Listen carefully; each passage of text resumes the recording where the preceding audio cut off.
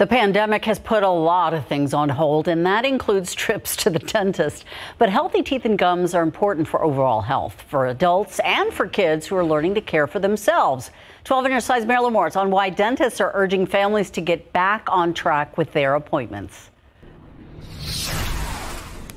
Many families have delayed dental appointments due to the pandemic. After all, it does require in-your-face contact. But dentists say precautions are in place. They're following rigorous safety measures so parents can feel comfortable taking their kids to the dentist. Everything with the pandemic, a little apprehension is normal. It's still very important to maintain good oral health. The routine checkups are important because we want to maintain that proper care and that foundation. Cavities are the most common childhood disease. The American Academy of Pediatrics says by age 3, 1 in 4 children will have at least one cavity. Your child's first dental visit should be within 6 months after their first tooth erupts and no later than their first birthday, and then every 6 months after that. It's about more than cleaning teeth, though. It also helps build healthy habits and routines. Brushing twice a day, flossing. Kids are no different than adults, right? We take care of ourselves. You want to take care of their teeth. If you're apprehensive, ask your dentist about their COVID testing protocols, mask policies, and other precautions they're taking to keep everybody safe and healthy.